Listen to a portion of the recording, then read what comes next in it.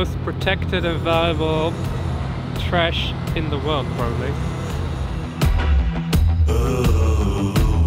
And we're going to turn it into beautiful, sustainable products.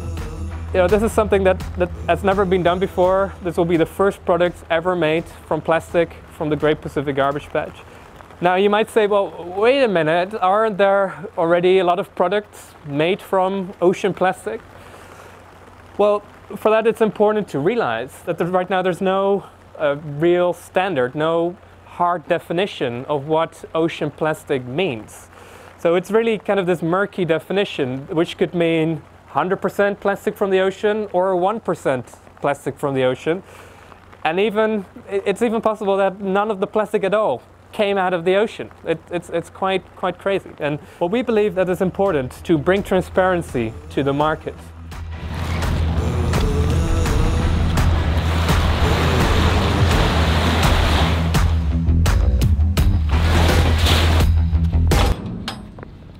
Next destination for the plastic will be bondage storage until we begin the transportation from Canada to Europe. No one will see this plastic until it comes to Rotterdam. That's why we put these seals on, because by having these numbered seals, they indicate if it's been opened or not, because you obviously can't seal it once it's broken. So now that we know that the seal is on there with the number, DNVGL has taken the picture of that seal. They know the number, so if they once they arrive in Rotterdam, we'll look at the number, we'll see that it's the same number. We know no one has entered and touched this container.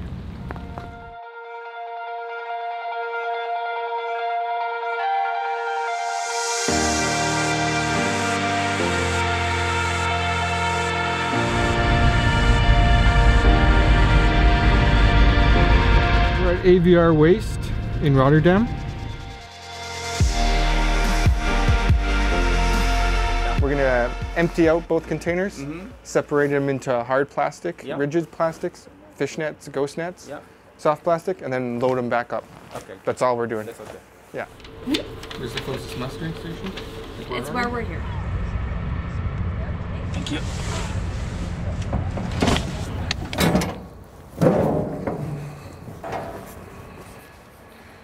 Stand back a bit. This one we jam-packed pretty tight in there.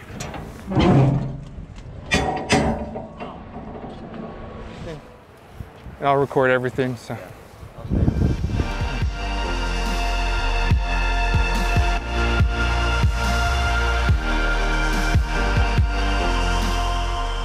So I see this, I don't see just this, that it's here now, I also see that it's no longer in the ocean. And to me that makes me feel good, that we'll be able to get this out of the ocean. And what's the plan in terms of bringing it here, or are we going to leave it out there? I say we can bring everything in here if you want. The rain, right? Yeah. So what do we say?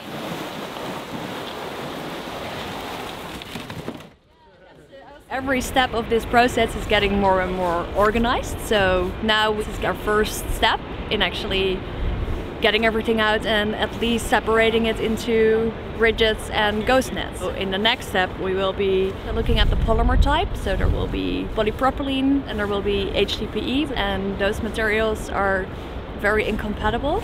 So we want to separate those and recycle them separately. So from now on we're going to create more and more detailed fractions and also more and more pure fractions. So the material gets more and more useful in terms of recycling. 53.2. This is 25.1. Check. Okay. 16D. With chain of custody, my job is to make sure that no matter how small those fractions get, or how many times we split it up, we always be able to trace it back to the original source of where it came in the ocean. We are going inside the system and then we're gonna remove one of the ghost nets. We find out this morning there's a ghost net sort of trapped inside the system. Possible that we move backwards and hold the stick. We can slowly go backwards while we are holding the hook. We are So it goes well? It goes very well. It's very heavy. It's a big one, huh? Yes, nice. Nice.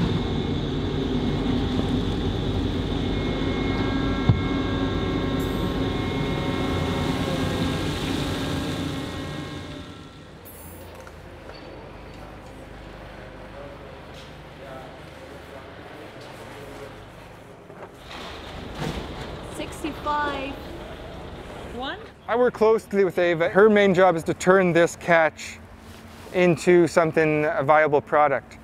To do that, me and her have to work together to make sure we know exactly what we caught and where we caught it.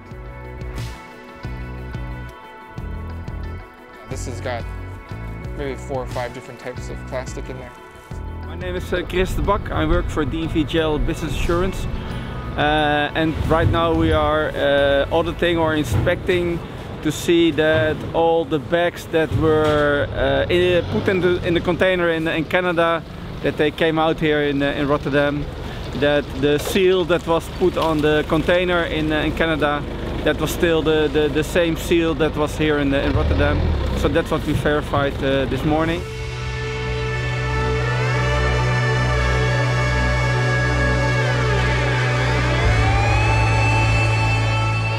I'm actually really excited. It's the first time I'm seeing it, and it's actually much more than I expected. So we actually had to get a crane to load this container because there were so many fish nets it didn't even fit. So that's good news. All the revenue we generate will be reinvested in the cleanup operation. So at some point we will be self-sustainable, so we can fund our own operation. This is 56-1? Yeah? For now, people only have been with us on the ocean and while building the system, but now we're actually going to take them onto this journey from what happens when you get it out of the ocean. And it really does not end there. It's like, for us, it only starts there. So today we took a first step in getting some order in the chaos that we had in those containers, and we will continue doing that.